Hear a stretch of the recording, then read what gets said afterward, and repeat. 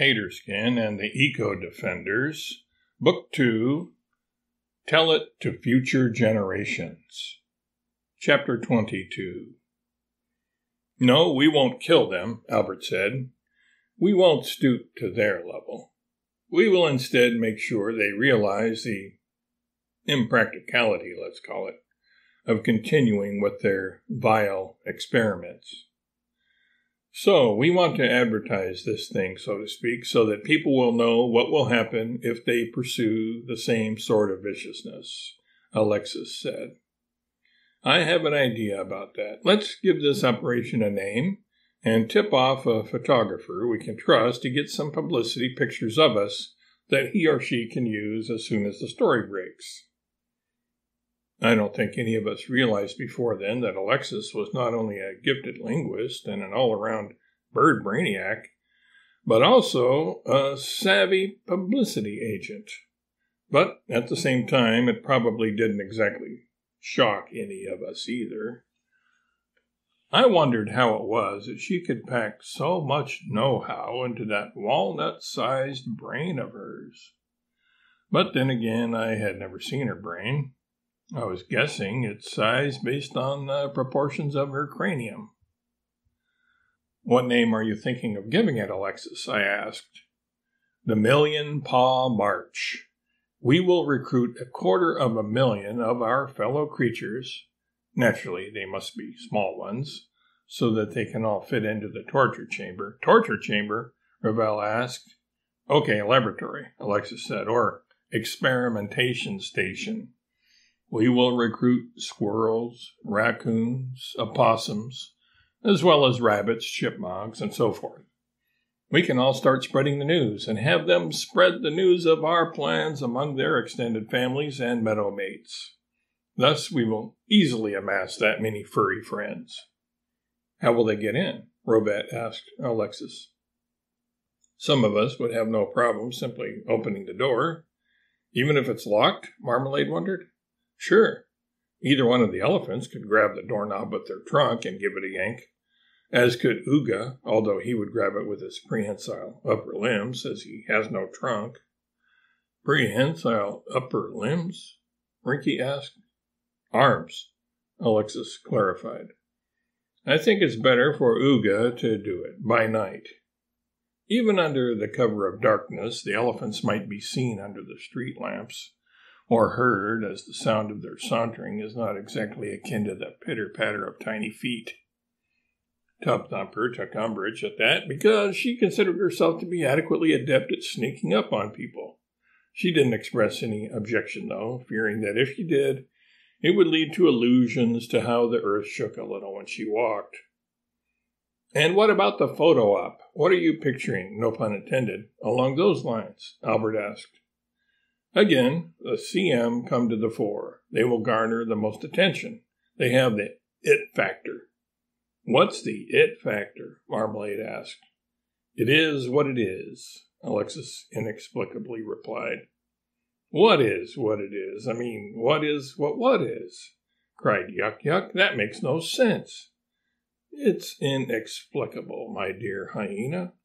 Some animals have it, and others like you don't. Sorry. Hey, what about me, the pterodactyl said. You wouldn't leave the most beautiful flying lizard that exists in all time and space off our publicity shot, would you? Tell me that you won't rob me of my promised 15 minutes of fame. Don't worry, Terry. You will get way more than the predicted quarter hour of fame, and yes, you have a striking enough visage that you, along with the CMs, should indeed be featured in the publicity shot. Truth be told, we will all be in it, but only certain ones will be featured. In other words, some of us will be in front, in the limelight, while others are behind, as if photobombing the rest of us. Us? You mean you are nominating yourself to be among those featured? Rinky asked. Well, Albert will, as always, be at the forefront. And don't I perch on his shoulder during these operations of ours? I will just happen to be there, organically, Alexis explained. We weren't so sure about her reasoning, but I think we all recognized that Alexis should indeed be among those receiving the focus of attention, no pun intended. With her talents, intelligence, and expertise, she made Shelley Skylark look like a common barnyard chicken. Alexis continued. So this is how I see the picture. With the torture chamber, laboratory, in the background, it will be from left to right, Albert and myself, Ooga, Chapui, Tub Thumper and Chumbawamba, Ravel X, Stripes, with Marmalade on his back, peeking cutely over the top of his head, Ocero, Jowls, Rory, and Jubitus. Yuck Yuck will stand behind, and because they are short or small, Draco, Rinky, and the dogs will be in front of us, but near the bottom of the picture. Who are you calling short or small? I said. You're not exactly a giant, Alexis. What? Do you want to stand on Albert's shoulder, too? Was the parrot's response to that. I just groaned and shook my head. Oh, well, I figured it didn't matter much. I realized that we dogs were the most commonplace of us animals. All of the others were exotic to one degree or another, but there were dogs everywhere. None like my pups, though, I thought. But maybe every parent feels that way about their children. Hey, what about me? You said I would be featured, Terry complained. Oh, yes, and Terry will come swooping across the frame as the photographer snaps our group portrait. All were more or less satisfied with its arrangement, except for Yuck Yuck, who had a place by herself behind those with the it factor. When the photo was taken later that day, after the photographer had agreed to keep our presence in Hartford secret until the next day, at which point he could print it in the newspaper to accompany a story that we assured him would be written about us, it appeared as if Yuck Yuck was indeed photobombing the group.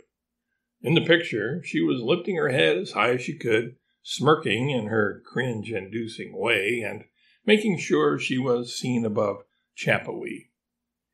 Terry also looked kind of goofy in her flyby, as she tried to display a beguiling grin.